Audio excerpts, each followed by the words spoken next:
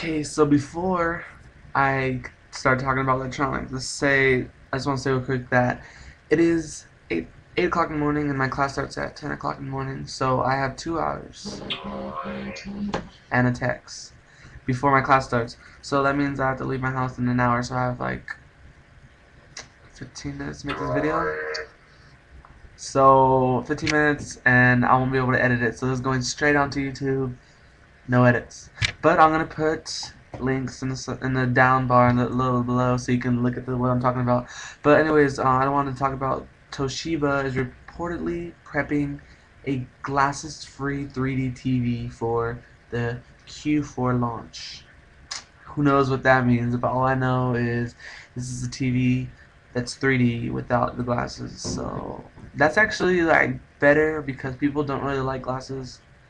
A lot of people, especially people with glasses already, they don't want to add to their, already like challenged like eyesight, and they're gonna like throw some 3D glasses on top of that. Anyways, Sony just released like new models of SLR cameras.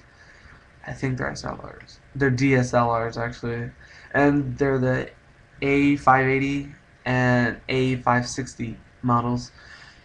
Basically, they shoot in 1080i, like, and they're just really cool looking cameras.